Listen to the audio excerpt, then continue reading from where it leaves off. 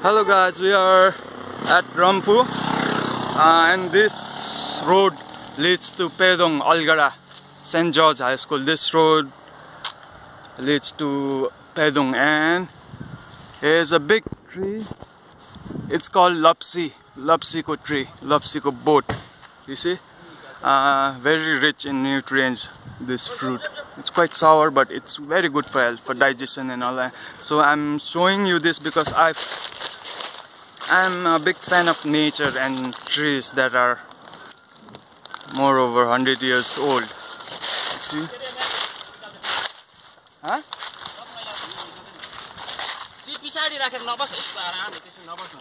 So, hello guys, we are at a dense forest at Monsung.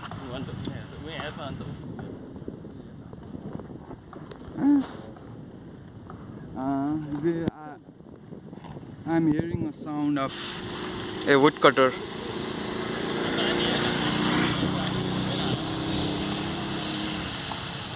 As you can see, this area is very packed with huge trees. These all trees must be above 50 years.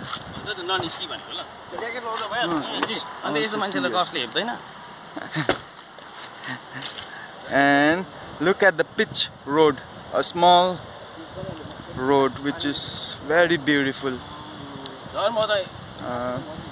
If you want to ride or drive your vehicle or your bike, please do come visit Sikkim and feel out this road. Feel out this smooth road. It's good for your soul and it's good for your vehicle also. Thank you guys for watching. I just wanted to show you what I'm seeing.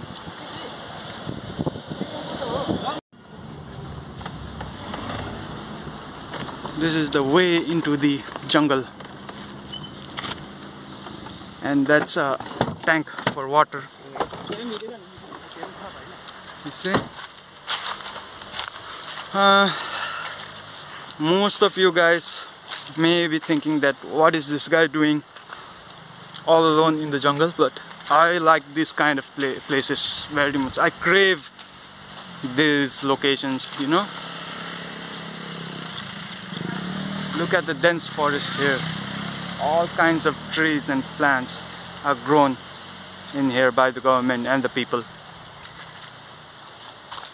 You see this road, off-road?